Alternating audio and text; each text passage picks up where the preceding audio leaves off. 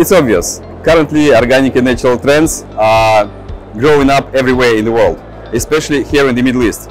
We understood that Russia has not only the great potential, but the actual products which are getting produced in the entire Russia. We have 85 regions in Russia, and all of them have really natural and unique products.